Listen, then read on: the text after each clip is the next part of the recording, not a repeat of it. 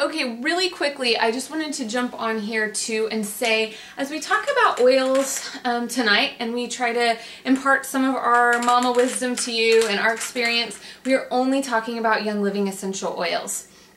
I have seen oils out at Marshall's and the grocery store and the dollar store, and they're really popular right now. A lot of other companies are going, hey, we have oils now, and it's a little bit of a scary marketplace, to be completely honest. Essential oils are not regulated by the FDA.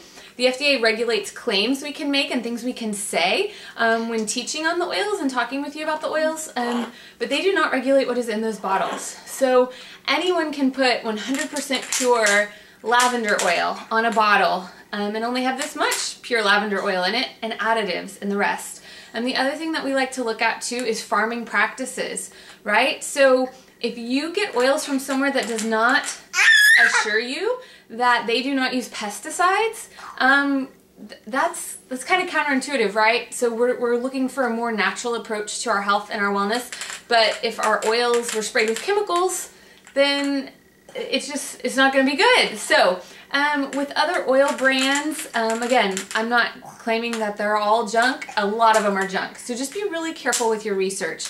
I did a lot of research before jumping on with Young Living almost 3 years ago, and the company has proven themselves over and over again. If you want more information about their guarantees and their farming practices and the testing that they do on their oils, you can head over to seedtoseal.com.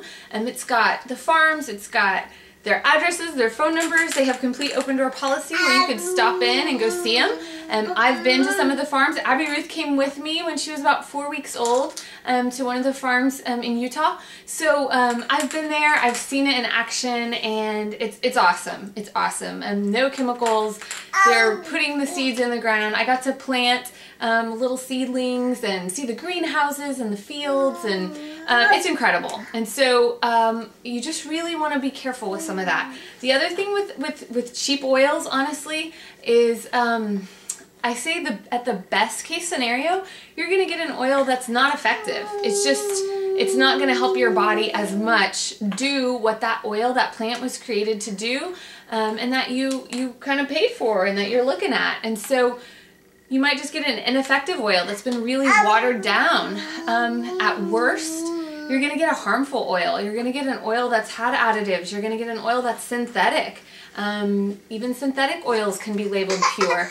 So we really want you to be careful, and we really want you to understand a lot about Young Living and why we're so passionate about the company and their promises and all their guarantees. So if you have any more questions about quality, or you want to know more about the testing or some of the other things that kind of go into our decision of which oils to use, please, please, please ask us. We have all that information. We just didn't want to make a 20-minute video about Young Living. So anyway, hope that clears things up too, and that's what we're speaking about, our experiences with Young Living essential oils.